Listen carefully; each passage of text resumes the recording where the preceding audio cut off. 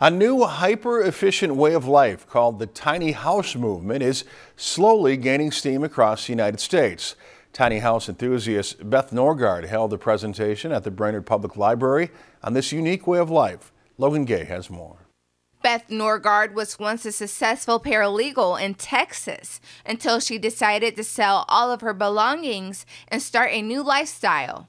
Through this process, she received a new home and a new outlook on life. I learned a lot about myself.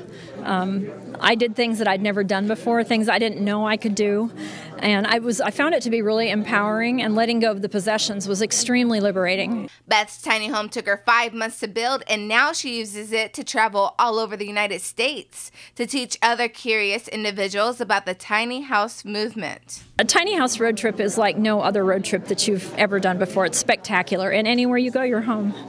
The presentation was filled with individuals who are building or thinking of building a tiny home for themselves. I've been working on it for about 5 years on and off, and I've just been trying to find ideas and the best construction techniques. Beth's 112 square foot home is small enough to fit into a single parking space. My exterior size is 8 by 16. My interior space is 6 by 13 plus a loft.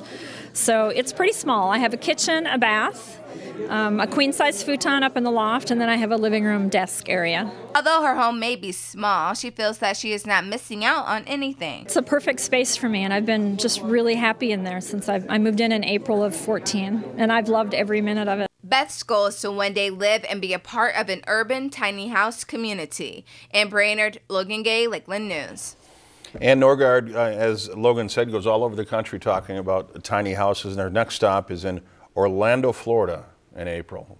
If you've enjoyed this segment of Lakeland News, please consider making a tax-deductible contribution to Lakeland Public Television.